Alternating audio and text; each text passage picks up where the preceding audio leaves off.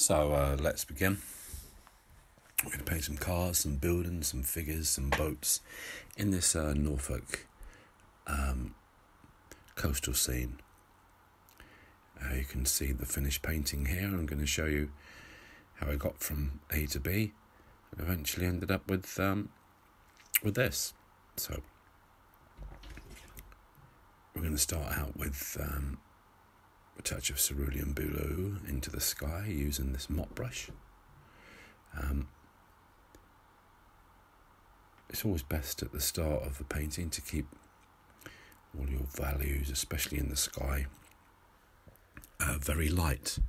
So keep your values light to begin, and then once you've got that first wash in, you can start to build up the tones in strength. We're going to go over the roofs there. Just need to think about whites of the sails here, so you need to be careful. I'm going to leave that as the paper, and just using the tip of the brush, sort of tickling in this first wash.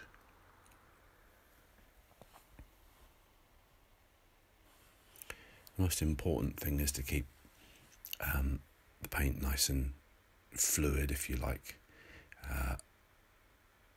and try and make sure we've got some of these design principles in place. I'll get onto those in a second. So now we're going to take a touch of neutral tint added to the original sort of mixture and sort of grey it up a little bit. There's a bit of dry brush there. Near the cars, there's a bit of sparkle. And then I'm just going to come down with some random brush strokes. Bit more liquid, let that blend and bleed in. I'm not going to linger too long here. I'll leave a few white patches underneath to suggest highlights. Carefully go around these figures, and then just come across and sort of warmed up this grey colour on this side. So we're kind of mixing the greys up a little bit. We don't want them all the same warmth or coolness. Excuse me, and that's just about it on that one. As I was saying earlier about principles of design, you really got to make sure you're thinking about the painting as a finished vision, a finished product, and part of that finished product are all the key elements. I'll get back to that in a second. We're now going into some the same mixture but a touch of ultramarine blue, and I'm just going to wash in the first wash slightly darker than the sky for these buildings. So we're just going to go carefully around the figures, cut in around the cars, and slowly start to build this up. But as I was saying about principles of design, unity is one of them, and when we're talking about unity, we really need to think about the picture as a whole. You know, a blank sheet of paper with nothing on it has unity. So as you can see, these grey mixtures that we're popping in, the blue-grey mixtures from the sky through to the foreground, through to these buildings, is unity, because we've got various shades and strengths of the same colour, really. And that in itself is creating a unity that will kind of shine through as we carry on and put in more washes. So, excuse that strange noise, that's my smart meter disconnecting again for some bizarre reason.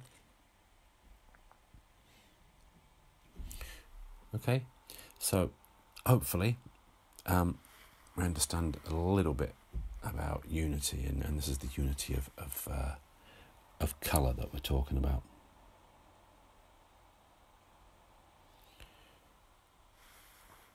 So it's all about having the right kinds of understanding and knowledge to put a painting together, rather than just haphazardly, dabbing here and dabbing there. There's a lot of thought goes in. We're now going to warm up and start to pop in some suggested shadows and let this bleed down a bit. This paper is not quite damp yet, but that's fine. We'll just have a little thinking and a little mix up here. And pop these in. Just slow this down a little bit so you can see the brush strokes and the way this works.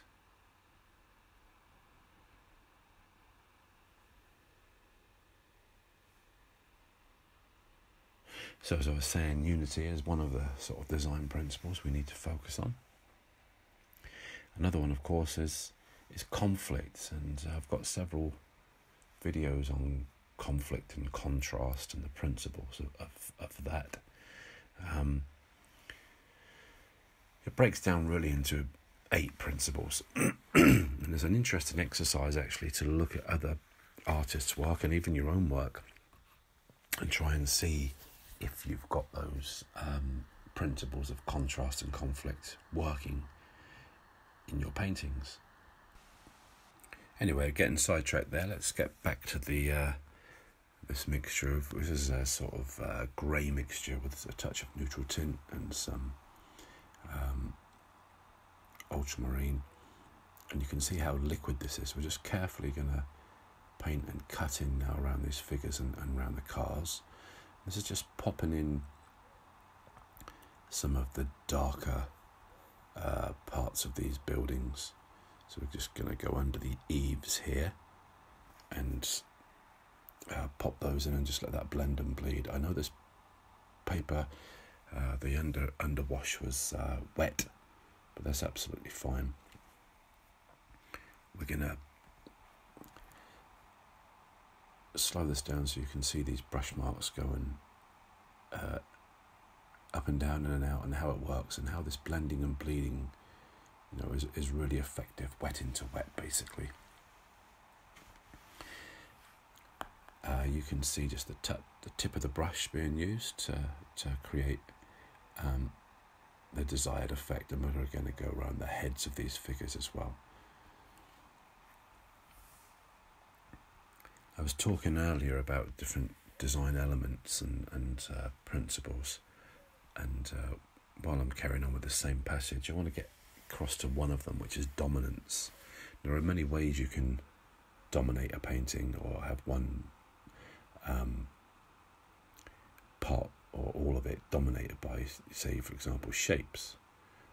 So in this painting, lots of the shapes are rectangles.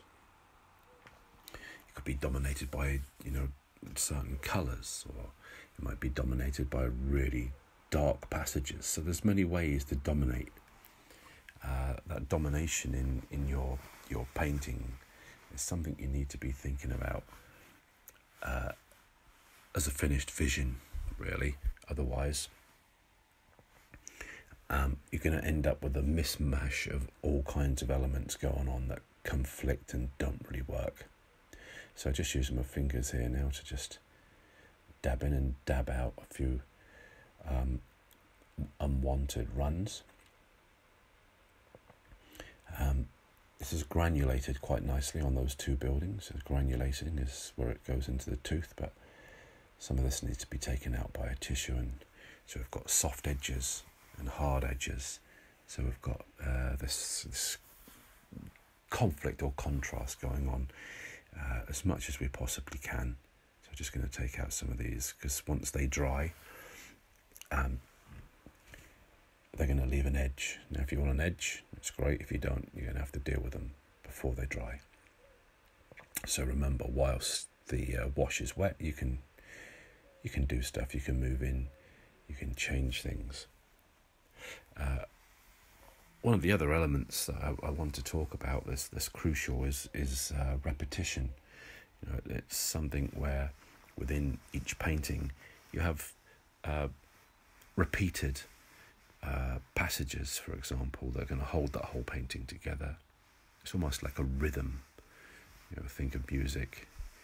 We have a rhythm underneath. They've got a rhythm that the eye can sort of enjoy, really.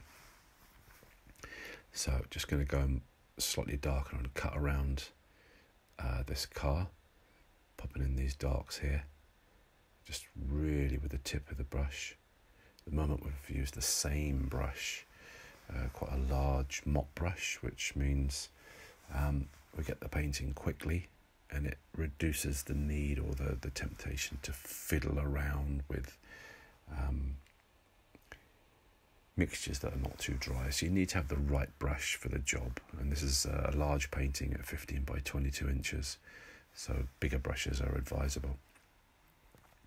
So I was saying about repetition, the main thing is you've got repeated points of interest, like maybe repeated shapes, like we said before with the rectangles, or a repetition of colours where they keep popping up in the painting. So that's what we need to do. So this is a great way to use your imagination when you're repeating colours or repeating shapes or repeating any element that's going to create the desired and finished effect. So let's move on. We're gonna start now to move into this left-hand building and come in even darker. I know these initial washes look really dark, but they will lighten up. They always lighten up once they've dried, as you'll see.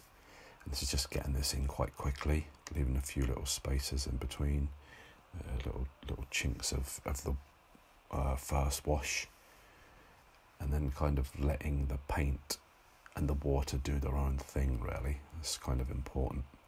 Just pop in this chimney edge.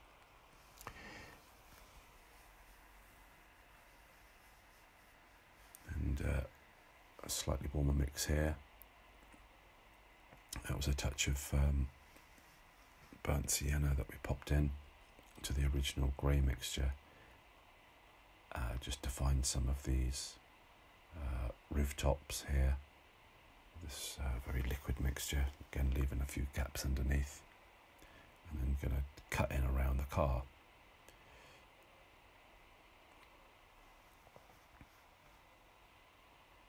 So, hopefully you're understanding that there are many elements to a painting that you probably wouldn't notice on just first sight and having a look, but it's key to make sure you've got as many of those elements in as you possibly can. So we've talked about 4 of them in terms of unity, conflict, that's contrasts, dominance, and repetition. Another one to be aware of as we go along is alternation. So it's closely connected to repetition, actually, but it's what occurs in between the repeats. So what's going on in there? So it could be colour, it could be intensity of the colour. It's kind of like the difference between the warm colours and the cool colours. And within that, you're also going to have neutral colours. So the greys are kind of neutral. They might be slightly warm and they might be slightly cool. But then you're going to have obvious warm colours like your yellow ochres and reds and oranges and so on. And then the cooler colours like blues and greys and some of the greens, they can be either warm or they can be cool. But I'm now just going to go around and quickly pop in these chimney pots. At this stage, I'm kind of thinking about the roofs being left, almost the paper white. I think that's quite a good counter change, but as we go along, we'll see how that pans out. I've now moved across to a finer brush. This is a number 2, a Skoda travel brush, and I'm just going to come in and paint some sort of dry brush work around the eaves and just define some of those without going into any great detail. You can see I'm holding the brush quite high up, which means I'm not going to go detailed because the control is different.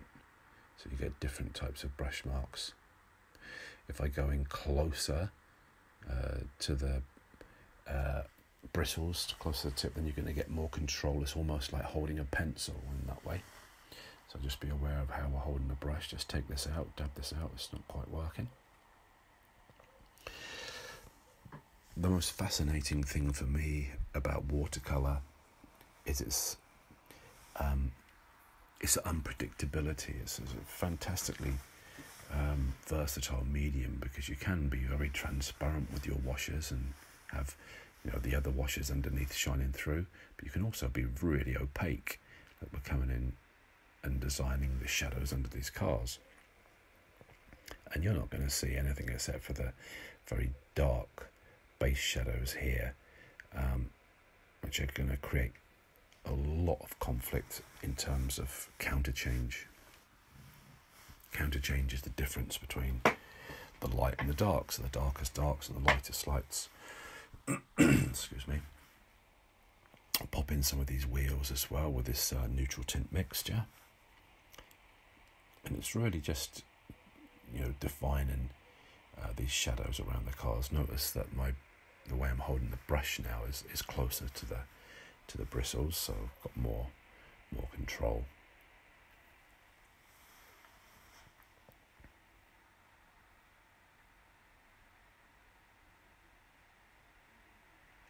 So a little bit of careful painting.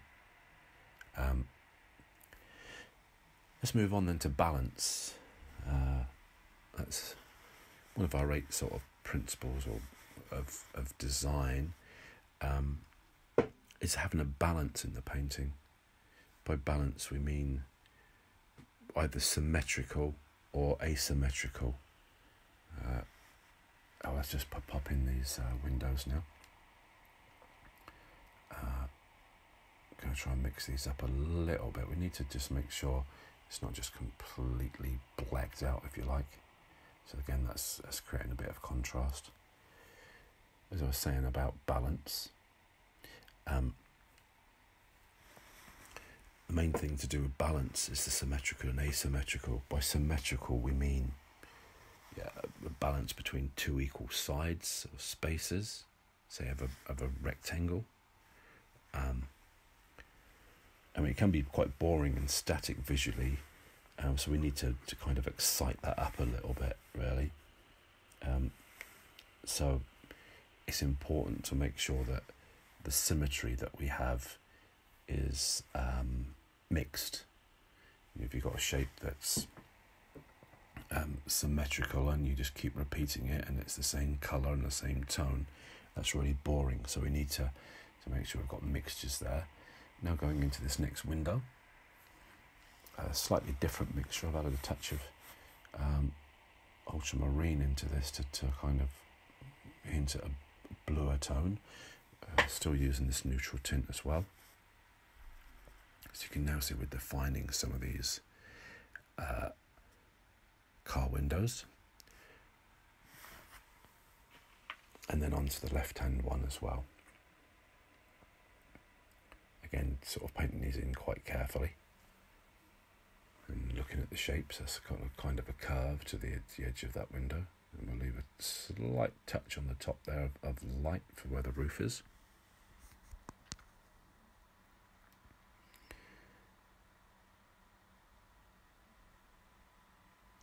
So if we're looking at asymmetrical balance, it's almost like a seesaw effect. So you might have a large shape close to the centre of a picture is balanced by a smaller shape further out, for example.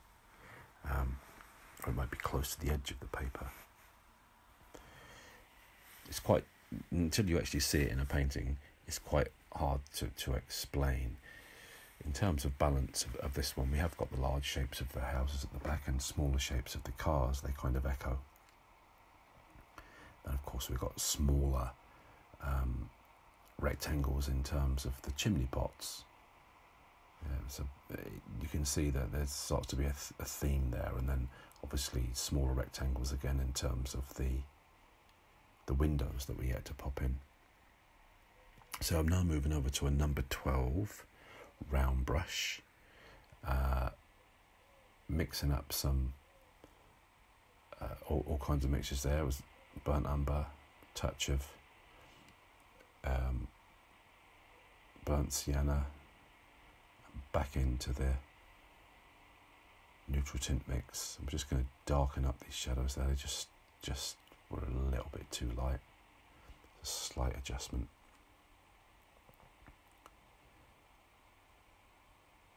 I just drag that in to bleed that off.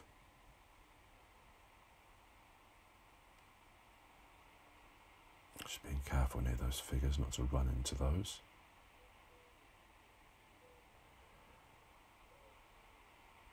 So I'm looking at my source picture, which I took when I was down there up at the Norfolk coast. Let's just bleed this in a bit, because we've got a lot of sharp edges on these shadows, and we need to vary that. We'll use this mixture as well to cut in now the focal point figures here in the foreground. We need to make sure we've got some counter change going on here for these figures. Again, I'm right on the end of the brush handle to keep this quite loose. Just designing the legs of this figure.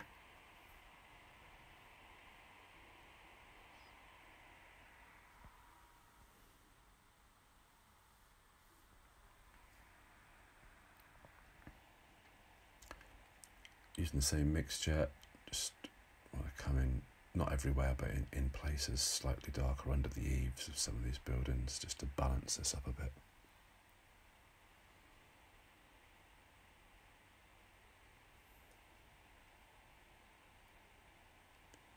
Just touching in these, that's it.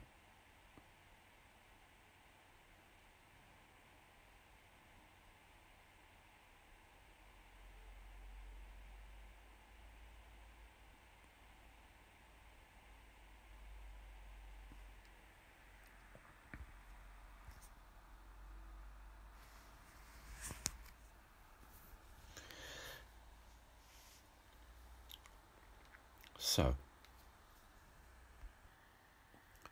popping in the right hand figure with the warmer colours there. So cad red, just pop that in. And also pop in a mixture here with a touch of burnt sienna for the faces of these characters as well. Just fiddle with the fingers, just take those out. There we go. It's working quite well. So using fingers again to just blur off around these cars. And back in with the brush now just to soften it. There's a touch of clear water in here, just softening this off around here. So we've not got sharp edges everywhere.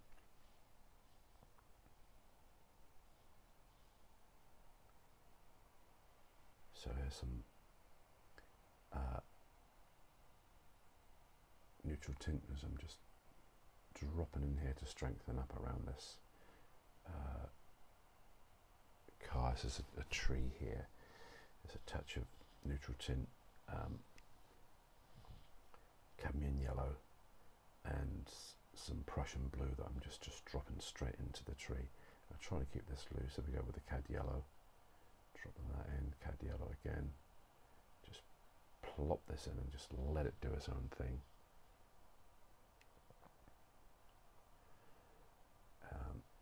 Yeah, Prussian blue. Touch of neutral tint. Just try and keep it loose and wet into wet, really. And then just being careful around the cars and just we need to. There we go.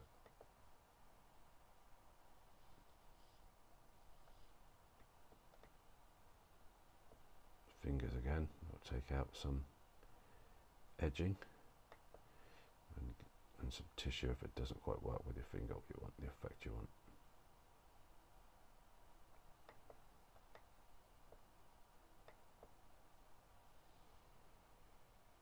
With a number 6 a Skoda brush now, just touching in some of these.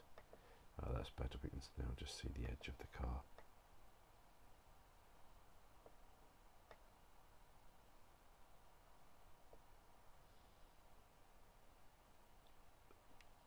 So,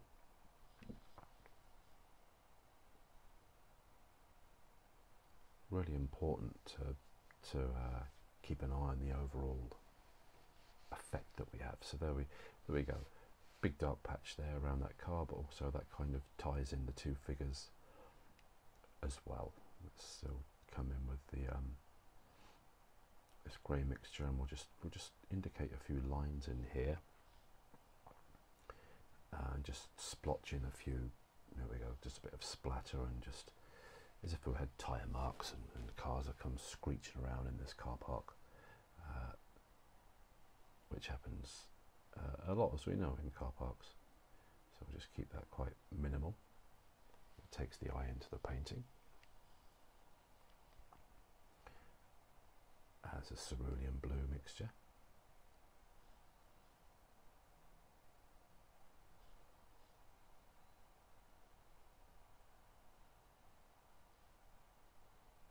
So just painting in the cars now. Just cut these in.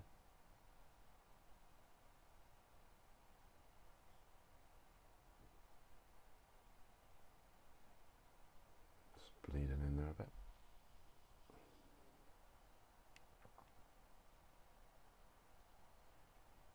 Let's go for some red on this one. Straight into the cad red.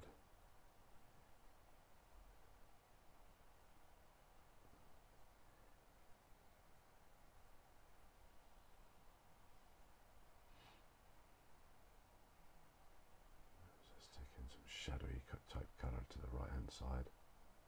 Just waiting to wet that.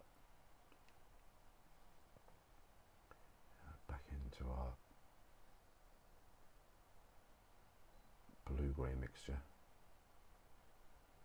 Touch of cobalt blue in here. Just leave a few bits and bobs shining through. Highlights. If it's too much, we'll take some of this out. Just lift out a bit of pigment there as well.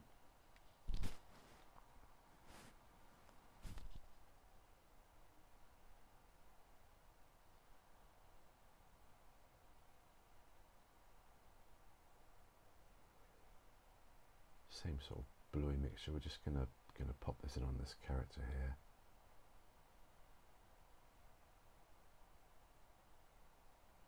Just gonna keep this quite light mixture for both of these guys.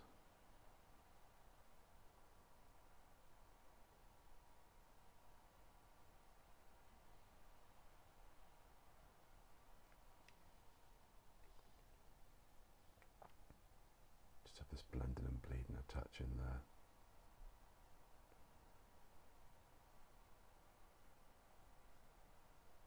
Casually walking along.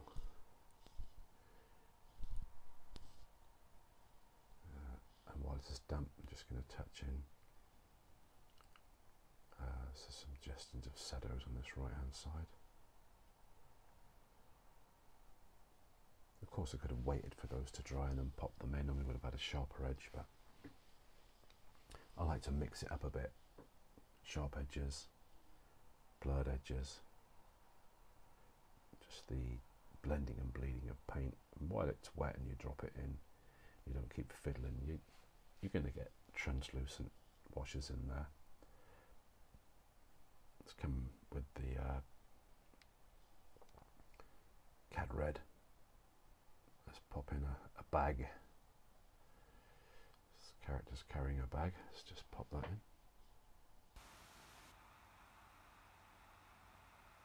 So, moving on. Painting's come on quite well now. We need to think about shadows. Let's just sort out these faces by just fiddling around with my fingers. I tend to do a lot in paintings, like to get stuck in. There we go. We're just going to cut around these the heads of these figures just a bit darker with the green mixture there. It's Prussian blue with a touch of cad yellow, just to define those and kind of join things up a bit so passages are not left standing out on their own. In terms of our design and our principles of design, of got a couple more to look at. We're going to look at harmony, and we're going to look at gradation. When we're talking about harmony, I mean, these things can sound a little bit pie in the sky, but actually they're not. And if you study art really, really carefully, you'll see that the principles that we've talked about of design are in successful paintings. Before we get into that, let's just sort this character out. So we're popping in his head with this darker mixture, and we'll just pop in his body with a burnt sienna mix as well. We'll just carefully make sure we leave a slight halo around his body. Popping his legs, it's just a silhouette really, it's just to give a bit of movement. Coming in through those cars helps with scale as well. Notice I've gone in quite close to the tip of this brush for a bit more control. And that's a number 2, a Skoda synthetic brush. This guy's sort of, almost looks like he's running out, he's in a hurry from his cars. Just to find a couple of these marks a bit stronger, again using this finer brush, and we're now cutting some windows.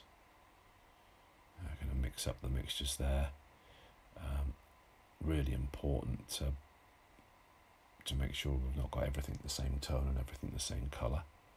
Just dab my fingers in there to just change a few things.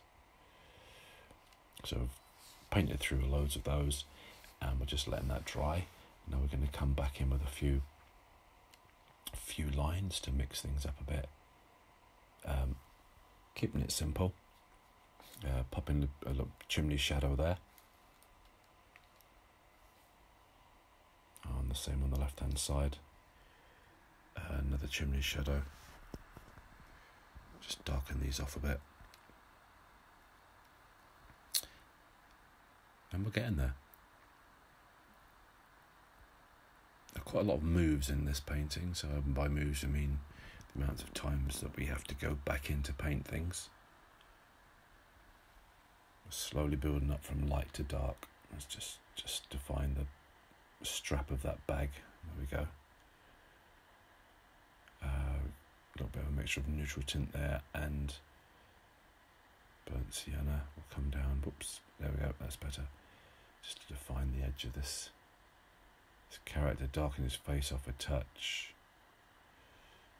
We want the eye to go here in these figures.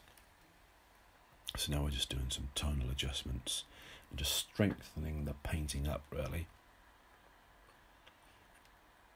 Straight in for some cad red, touch of cad yellow as well. Going in for these orange tail lights. Just pop those in quite quickly, just leave them. Spatter in some bits and bobs for variation. And again, go back for these shadows. As we build up, you can see whether we need to strengthen those shadow areas under the car. Really important under the car, the shadows. Probably more important than the car shapes themselves, because they kind of anchor them to the ground. We pop in the shadows of these figures.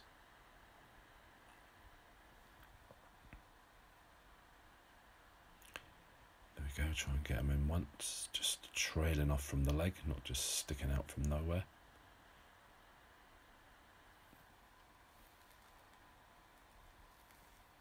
There we go.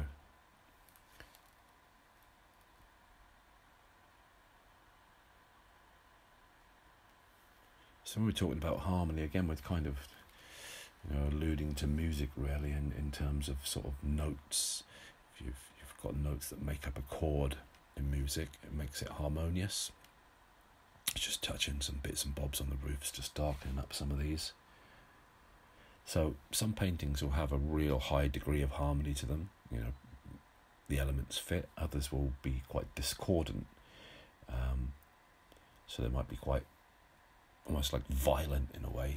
The energy that's in a painting could be quite abrasive, and with the colour choices, the tonal choices and the subject choices. And then others have this harmony of almost like a peacefulness, like a tranquility to them when they're finished. You can also create harmony with lines and slightly curved ones, so they also help. We can get colour harmony, sort of reds and oranges and sort of yellows working together. We do have that in this painting. I'm just going to sort out these roofs and just pop in. I'd been thinking about these roofs. Should I keep them all, the white of the paper? And on reflection, I thought there was just the 4 of them together was just too many. So I'm kind of tonally, excuse me, reducing the impact in some of these roofs, just because otherwise the eye is just going to keep going there rather than come to the figures at the foreground. Let's just pop in some blue shadow mix here, which will send that building back a bit because it's a cool colour. And we'll pop in similar here and just create some differences here. Everything was looking a little bit samey.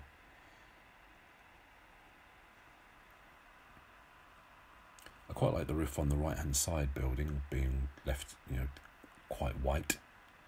Let's just have a bit more care on this mast. We need to go up. You can see I'm being quite careful, but leaving gaps in between.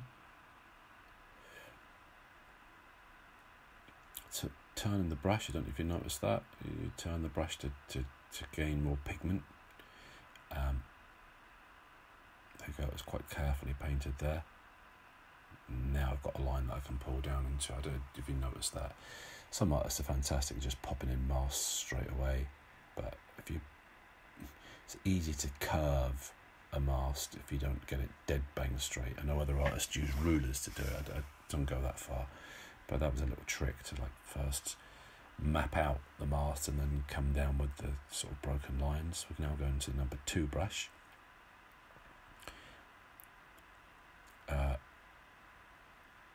Again, back into the burnt umber and burnt sienna. There we go. If you notice the first stroke on this, I kind of practiced. I've got my little finger kind of resting on the paper, which helps with balance when we're drawing down. I'm trying to keep it looking spontaneous as well. So, and here we've got a grey sort of mix, almost like a dry mix to indicate some rigging on these boats.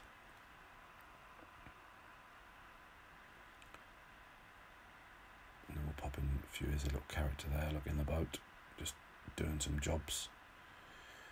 It's quite nice to little detail, and it also gives scale because it's far away, and we'll pop another character in on this left hand side boat as well.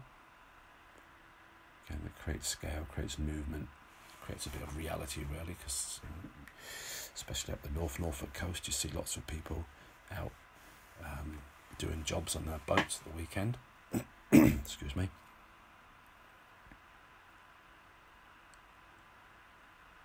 And it's really being quite restrained down here, suggesting rather than painting any detail. Still got the whites of the paper there for the boat, and then we'll pop in some sort of cast shadows in there, quite subtle and light. We don't want them too strong because they're back. And now we're going to pop in the sea. Just see the sea straight in there. That's it. Which gives space. We'll just less that sort of space out there. Just dab out some of that was a bit strong. Just dab it out. Tonally reduce it.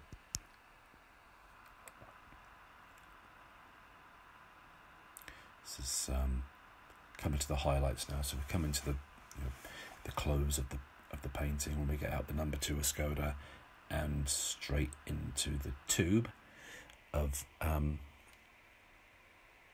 Chinese white. As soon as I believe, sometimes I use gouache. So the Chinese white. I'm just going to come in and sort out the highlights around some of the figures and in other places. It's important to have highlights. We can see that I've left them in on the left-hand figure, for example, around the shoulders as the white of the paper, and around the cars as the white of the paper, and that's good. The more you can do that, the better. But sometimes as you're painting, you might need to go back in to redefine with gouache, and it's quite good as a rescuer to help the painting, really. Just gonna take out some bits and bobs over there on this right hand side. So going in with some yellow for the mast first before we get into the highlights. Change my mind. This is straight into a Naples yellow, and that's just going to create a bit of contrast up there. It's a nice little note, sort of takes your eye that way, doesn't it?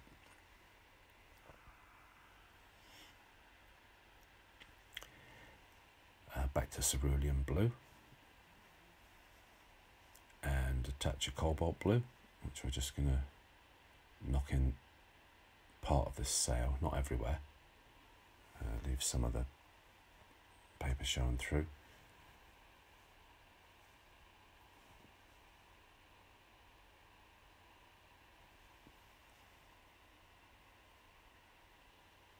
Back in with my fingers again. Fingers are great for painting. Just a tiny blurred cast shadow. I know, do you think there's some more textural work really on this foreground? It's a little bit clean. I mean, it's quite a big space, the actual car park itself, if you look in terms of the painting. So we'll just put in some lighter cast type shadow washes in there, greys. Now we're back to the white again. Get there eventually. Just touch in here for some highlights. Sky running.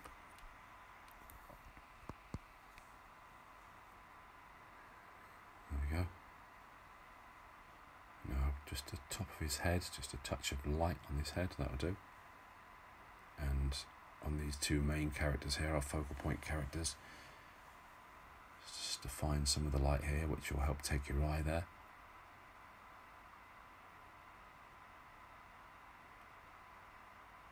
It's easy to go mad with this these white highlights, but we need to be quite restrained, I guess. We'll carry on doing this. The last thing I wanted to talk about in terms of principles of design was gradation. And it's a way that we can use things like rough to smooth or hot to cold or dark to light, and those can be gradiated.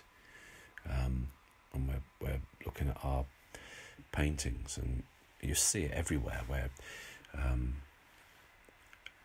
that gradation is working. So, for example, on the two main focal point characters, just touching up some highlights here, there, you can see gradation on those, going from dark around the heads, and as the shadow goes down, going lighter. A good example of that is on these sails that I'm working on, especially on the blue one on the right hand side. It gradiates down the actual tone. See, on the blue sail comes down from a dark to a light. There's some gradation. Nice example of gradation is also on some of the car mixers, and on the second building on the left hand side, the blue building, that has gradiated wash coming down. So you've got the character underneath, the running character, but that's gradiating down from a darker tone into a lighter tone as it goes down. So unless these things are kind of pointed out to you, you probably wouldn't notice them. And now just practicing my shadow, kind of getting right near the end now, we're bringing in the shadow, this foreground shadow. A building or something to the left, doesn't really matter what it is. The main thing is this is a device to use. Practicing, there we go, bang, straight in. Quite nice because it was fast, and we've got the speckled parts coming through, which creates quite pleasing to the eye. And then we'll just mix it up to have some of this blue-grey mixture, soft-edged, and some of it hard-edged. There we go. A building across on the left-hand side, casting a shadow across the foreground, and that also throws up the figure on the left and the two figures on the right. Just touch in a slightly warmer and slightly cooler. I always try to mix up the shadows so they're not the same. I tend to go bluer as I go back, and then warmer at the foreground, right to the closest part to the edge of the painting. So here we go. And I'm probably just about done on that. That's enough.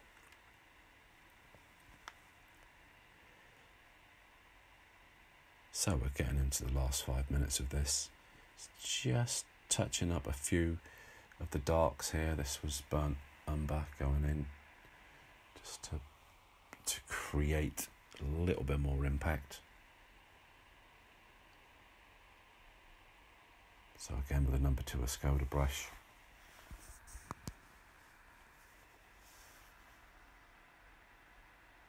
Some dry brush work on the car. Just touching in some darker patches here. Just kind of fine adjustments really in terms of tone.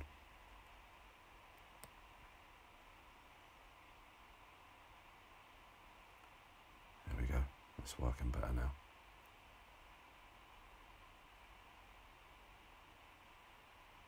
Notice I've gone quite close down to the bristles for more control. Back up slightly on the brush to have a looser feel and effect. Still moving back in to these shadows. Kind of joining them up a bit now. Quite important to make sure that all of the elements and areas in your painting are kind of joined. That helps with harmony and unity.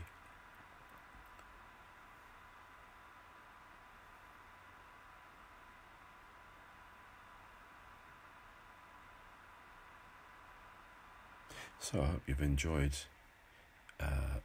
this demonstration. There's not much left to do now. It's just the final few things. Here we go, and with a touch of ultramarine into this grey mixture. Touch of burnt sienna. Just strengthening up the shadow on this left-hand building, just to create a bit more contrast. It's quite a strong shadow, but it will lighten up. So I thought tonally all of those buildings looked similar, so this is going to create real punch and a zip and zap in the painting. We'll just cut in around this car.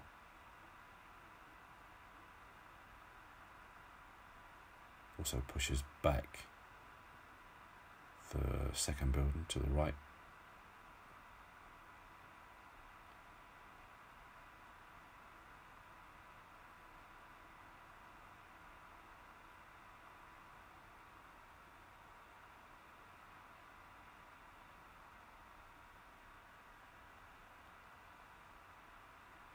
So now tonally just strengthening up other areas.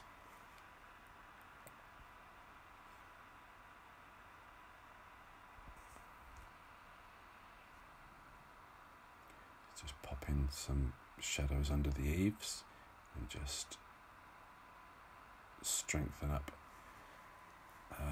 this shadow as well. It's looking better. Fingers just to take things out and just to create a bit of variation.